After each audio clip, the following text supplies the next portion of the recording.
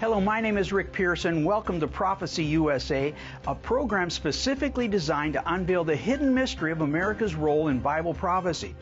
You know, Isaiah referred to Mystery Babylon the Great as the Lady of Kingdoms, and the Statue of Liberty is the iconic symbol of America today. But is there a hidden mystery that lies within the history of this Lady of Liberty? Stay tuned, because you will be amazed where this lady came from.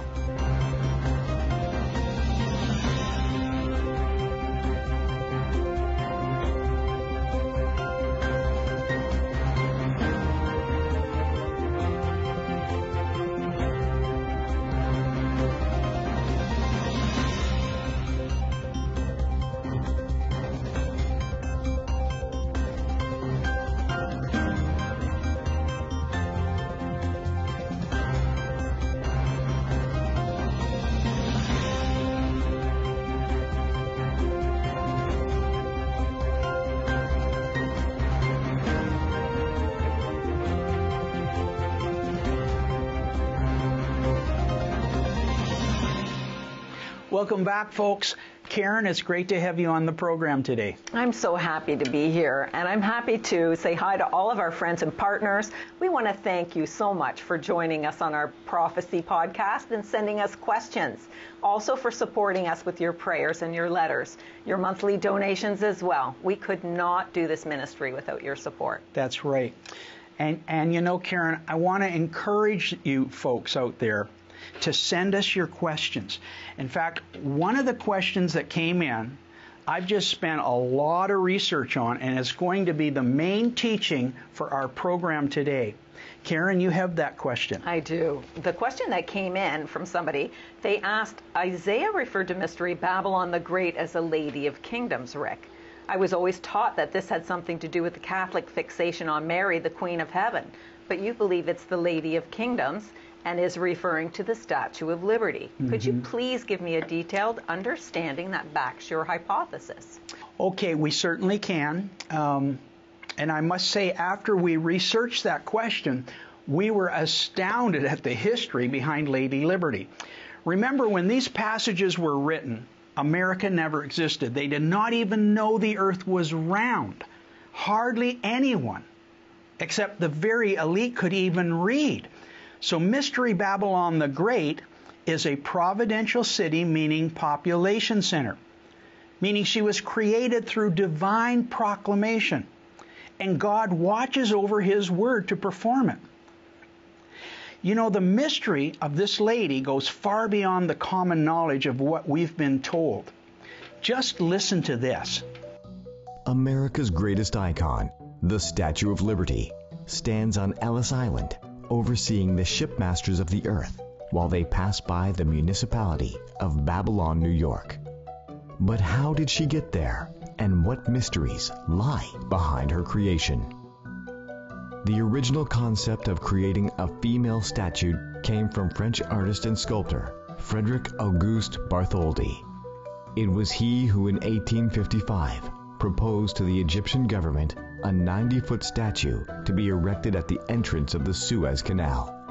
His agenda was to create a statue symbolizing the Egyptian peasant woman whose prototype was titled Egypt, carrying the light to Asia that would enlighten the travelers of the world upon the entrance to the canal. According to the archives, the Egyptian government at that time was heavy in debt from the construction of the canal and rejected Bartholdi's proposal. However, years later, France decided Bartholdi's proposal to Egypt should be gifted to the United States. The woman would be designed in the form of the Roman goddess Libertas and would be built by Alexander Gustave Eiffel, who built the Eiffel Tower in France. However, whether known or unknown by Bartholdi, this goddess had been handed down from generations and came in various forms. To the Greeks, she was Aphrodite. From Egypt, she was Osiris.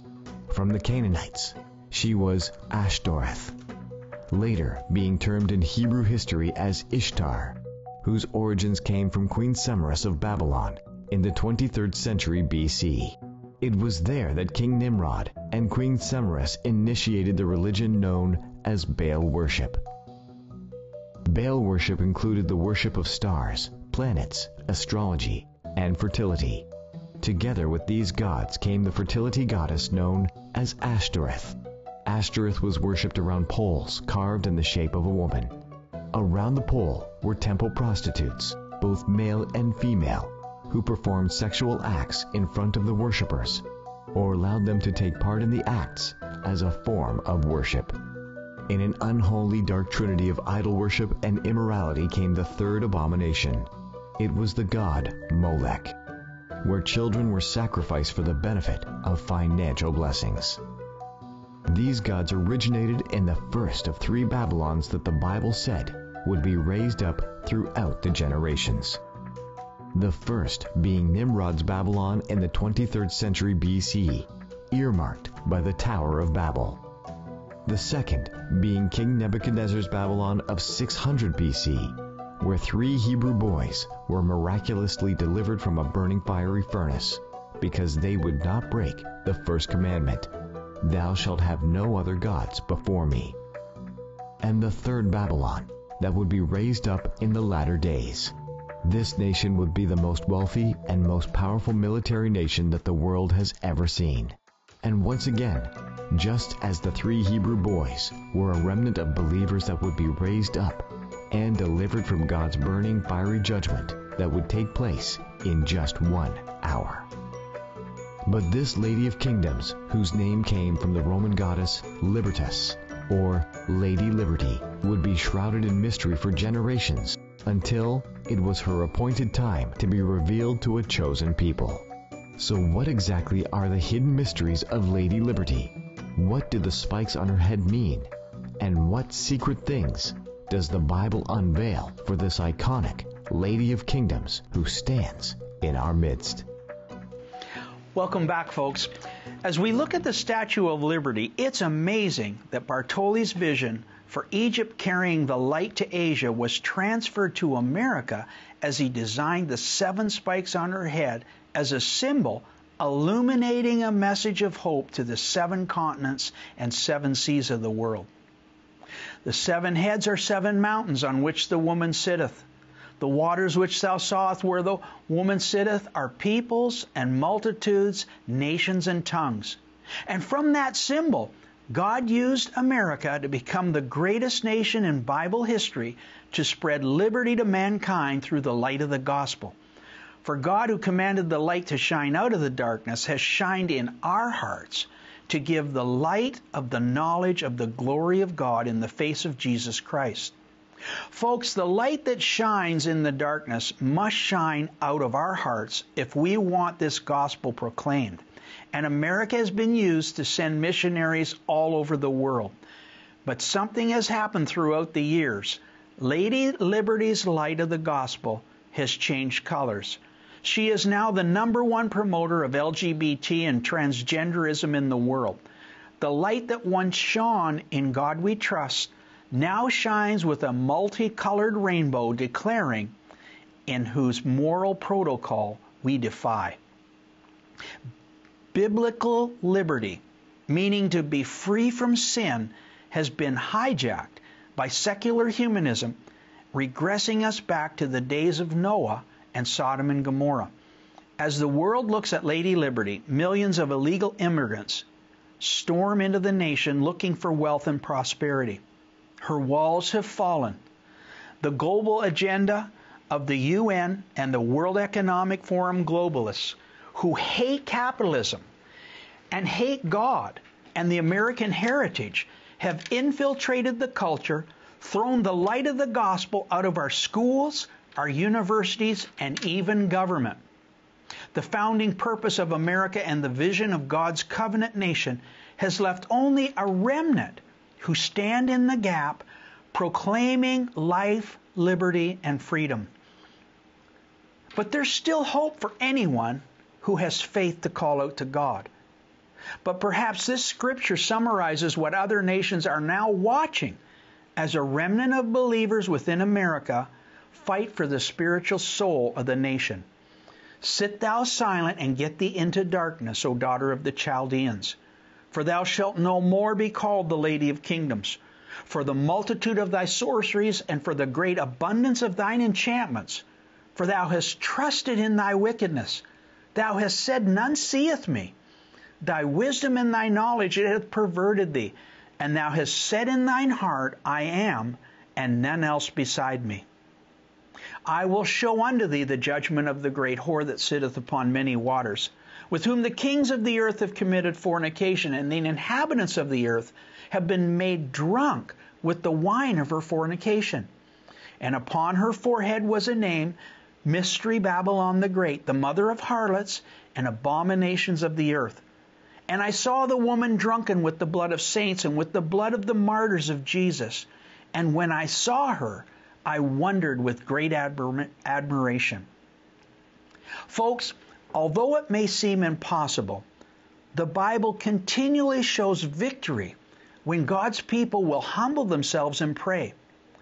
Today, if you will hear His voice, harden not your hearts as in the provocation, in the days of temptation in the wilderness, when your fathers tempted me, proved me, and saw my works for 40 years. Wherefore I was grieved with that generation, and said, they do always err in their heart, and they have not known my ways. So I swear in my wrath, they shall not enter into my rest. In perhaps the most confusing and darkened generation that our world has ever seen since Sodom and Gomorrah, God has a plan for you to enter into His supernatural rest. We live in a very confused society, but that does not mean that confusion has to live in us.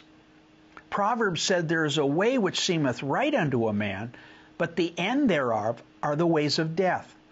You know, in studying the 153 examples of signs in the Bible, it's very evident that signs were not only given to show God's people that He was speaking to them, but it also separated the sheep from the goats in determining who was listening. Folks, the signs of the times are here. Lady Liberty is perhaps one of the greatest signs to the world that America is Mystery Babylon the Great.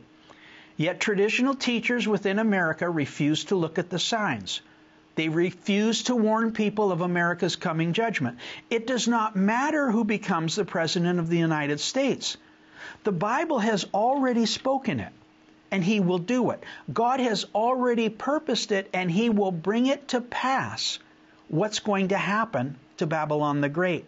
Before the New World Order comes into power, Babylon must be deposed. So what is our role? What should we be doing as we see this darkness invade our nation? What should we do when we watch our children being brainwashed by the LGBT sodomite mindset? The globalist climate change initiatives, the coming digital currency, and the dystopian government that Scripture says will definitely gain global acceptance. For they have one mind, and they shall give their power and strength unto the beast. Folks, there's only one thing we should do. So stay tuned. You want to hear this next segment. Theological seminaries have inundated churches, preaching that America is not in the Bible. Prophecy teachers have regurgitated for years that America is not in the Bible. But what does the Bible say? ProphecyUSA is proud to present a 30-page brochure filled with Scripture, debunking the biggest lie keeping the body of Christ in darkness today. America is fully detailed in Scripture over 53 times, and now we want to put God's Word directly into your hands. America's role in Bible prophecy is rapidly being fulfilled, and her judgment is coming. For a gift of $15 plus shipping and handling, we will send you this amazing brochure. For a gift of $50, we will send you 5 brochures. For $100 or more, we will rush to you 10 brochures. And for a ministry gift of $500, we will send you both our books, The Hour That Changes Everything, and The Coming Exodus, plus 20 brochures for your friends, family, and relatives. Call today.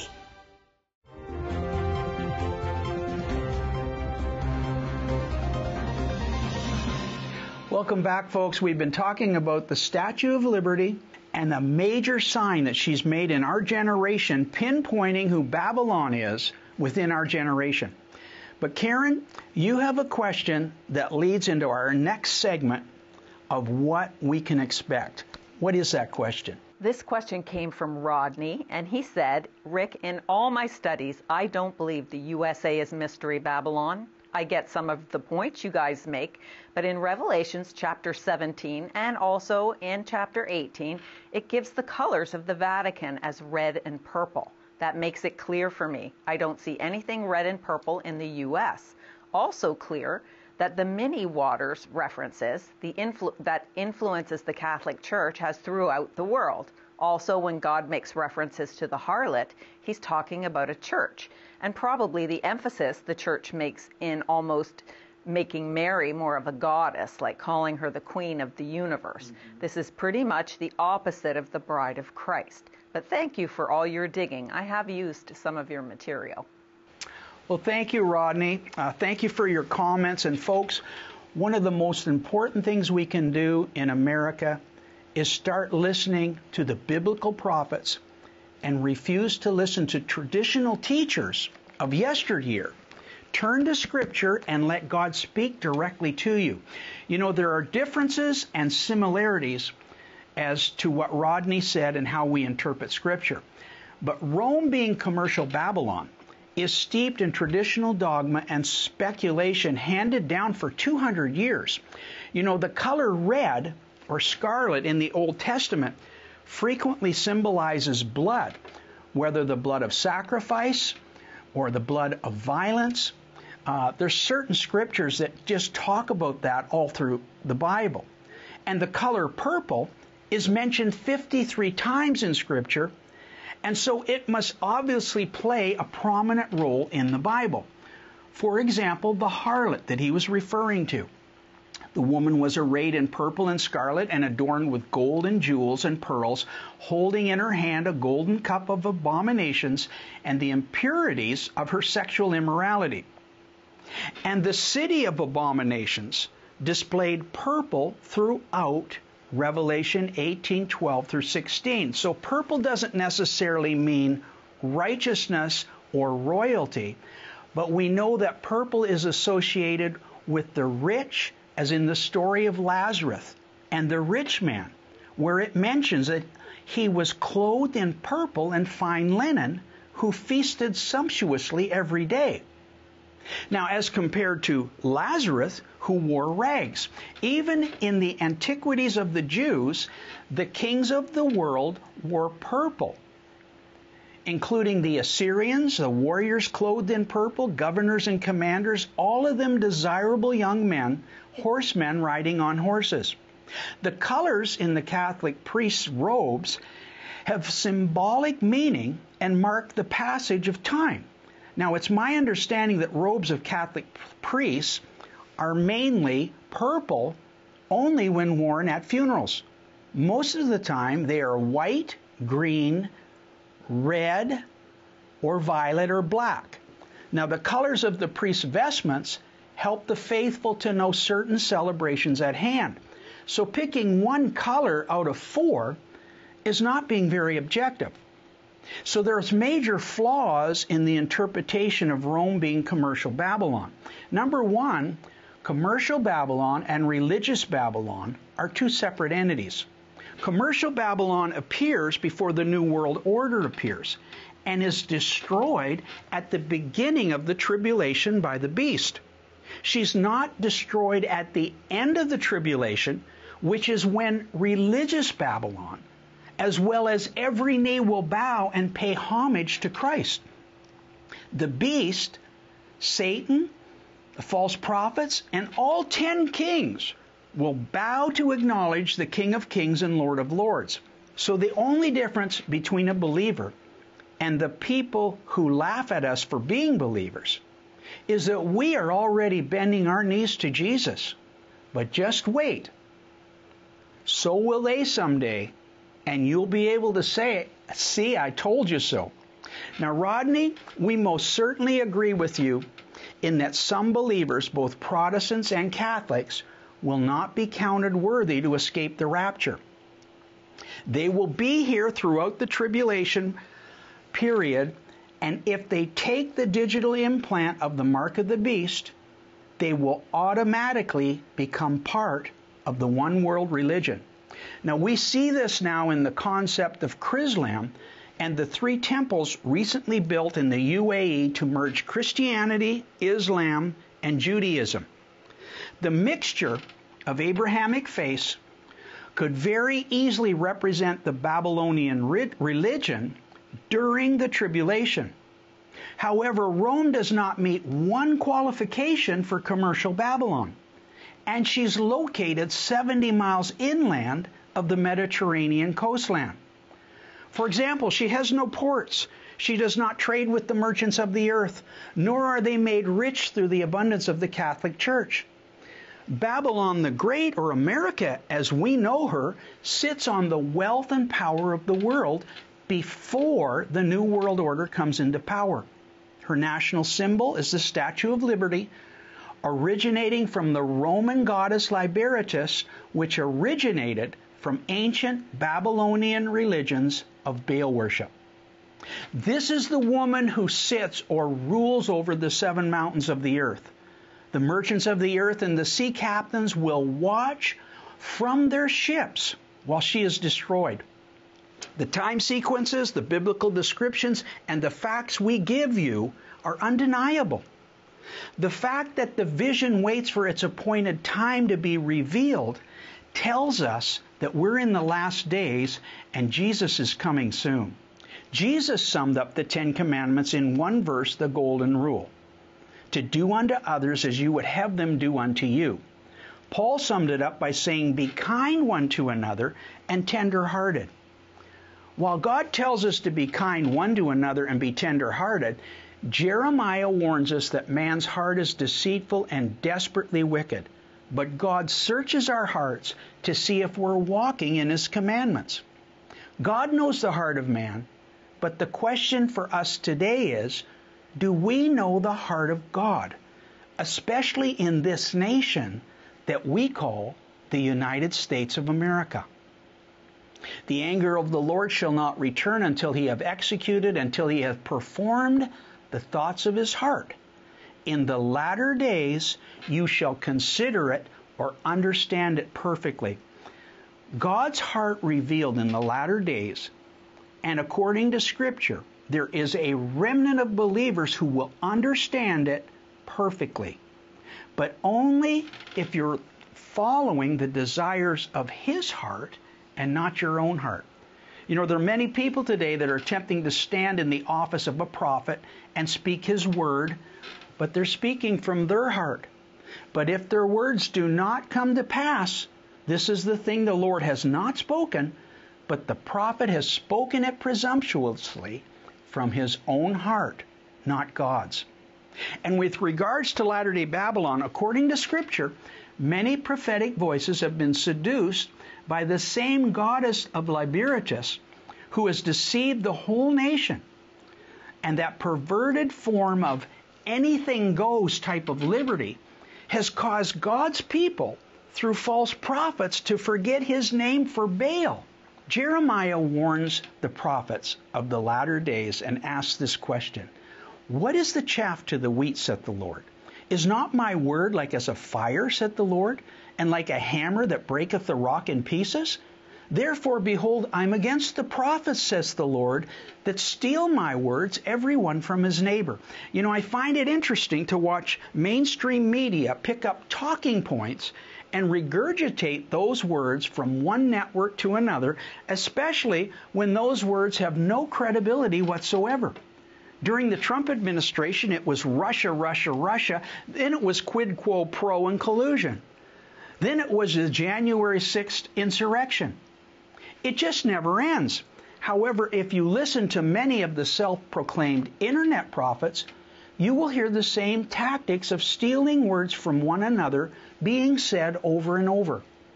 Speaking of the end-time transfer of wealth, we're going to take over Hollywood, the education system, and then lead the world into a great end-time revival. Well, folks, that has just not happened over the last 3 years. In fact, the very opposite has happened. Moses warned us of the signs to look for when a nation comes under judgment. The walls of the nation will fall. Millions of aliens have invaded America. She is the greatest debtor nation in the world. Meanwhile, the World Economic Forum and United Nations and woke agenda has infiltrated every academic, every technology company, and America's banking system in the nation as well as globally.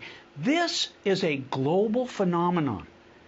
And this has been blatantly revealed in the last 3 years, even while the prophets state otherwise. And Jeremiah has warned us, I'm against them that prophesy false dreams, said the Lord, and do tell them and cause my people to err by their lies, by their lightness. Yet I sent them not, nor commanded them. Therefore they shall not profit this people at all, says the Lord. You know, there's a kingdom now theology that preaches that God will not judge the covenant nation of America. They refuse to read God's written word and boldly proclaim that America is nowhere to be found in the Bible. But Jeremiah continues his warnings to us in the latter days. For every man's word shall be his burden. For ye've perverted the words of the living God, of the Lord of hosts. Therefore I will utterly forget you. I will forsake you, and that city that I gave you and your fathers, and cast you out of my presence. I will bring an everlasting reproach upon you. You know, the chapter talking about the latter days in this book of Jeremiah 23, Jeremiah warns the false prophets in the nation, I will utterly forget you, and the city that I gave you and your fathers, and cast you out of my presence. But what city is he talking about in the latter days? City is polis. It means population center. And according to the Bible dictionary, city was determined by a population center that had walls around it to protect its population. We don't have cities with walls today, but we have population centers with a defense, with an air defense identification zone to protect the habitants therein. Now look at this when it talks about the city of Babylon the Great. And the 10 horns which thou sawest upon the beast, these shall hate the whore, and shall make her desolate and naked, and shall burn her with fire. For God hath put in their hearts to fulfill his will. And the woman which thou sawest is that great city which reigneth over the kings of the earth. Folks, this is not doom and gloom. This is hardline Bible prophecy spoken directly from the heart of God through Jeremiah. He will judge the wicked, but he will reward the righteous. For the marriage of the Lamb is come, and the bride must make herself ready. The rapture's at our doorstep, and the door will soon be opened. Follow his word, keep your heart clean, and do unto others as you'd have them do unto you, and we'll see you at the rapture. But Karen, we are totally out of time right now, and this is Rick and Karen Pearson from Prophecy USA reminding you that Jesus is alive, God is in total control, and he's coming back very soon. See you next week on Prophecy USA. Shalom.